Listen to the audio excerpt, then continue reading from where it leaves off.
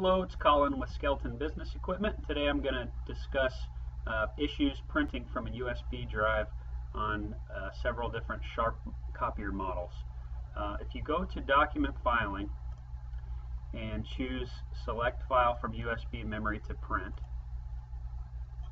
you'll notice here that I have two of the same file. One of them has a ._ at the beginning of the file name. This is a reference file that is created when you save a PDF on a Mac computer, and this file will not print properly.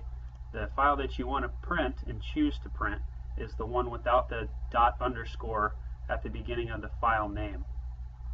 Okay, so put a check next to that, click choose print settings, and then hit start. And you'll get a message on the screen that says job stored, enter password and spool queue when printing an encrypted PDF. This is just a notice that can be ignored. Sometimes people think it's an error when they try to print the incorrect file that has a ._ at the beginning of it, because if you choose print settings and hit start, you'll get this message again, but nothing will come out of the machine because that is not an actual PDF file. It is a reference file created by Mac computers. So just be sure you choose the file name without the ._ in front of it when you're going to print from your PDF.